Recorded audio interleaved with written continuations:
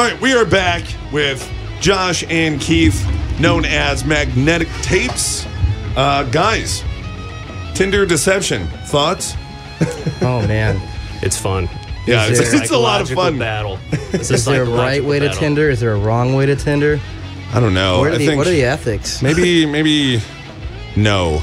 Is my answer. Just no. It's like Westworld. It's like a new frontier, you know? Ooh, with a lot of androids and robots.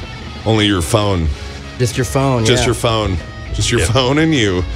Yep. So, you guys started talking about how long you said you've been playing music together for like 20 years. Like, Yeah, obviously you haven't been doing this style this whole time, have you? No, we started out like a lot of people our age with playing really bad pop punk music. Yeah, on a 4-track cassette. 4-track, we recorded to tape, literal tape, which we still have a lot of those, which we'll probably not be playing any of that tonight. No, I mean unless you want to. No, we're gonna leave that. It's in the archive. We're gonna leave that in the archive. There. But yeah, no, it was a slow evolution. I mean, I lived in Las Vegas for 11 years, so that kind of put a big stop on things for a while. But that'll do it.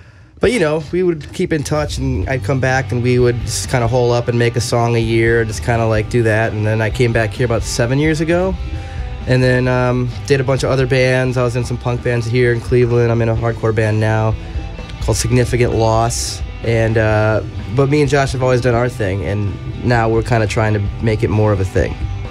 Okay, Does that make sense?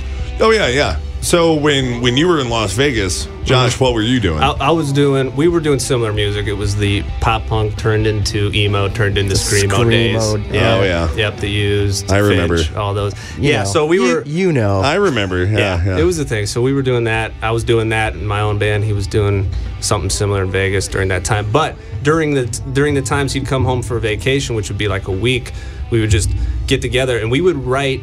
Usually stuff that wasn't anywhere near what our bands were doing. It would be acoustic. It would be, semi-electronic based.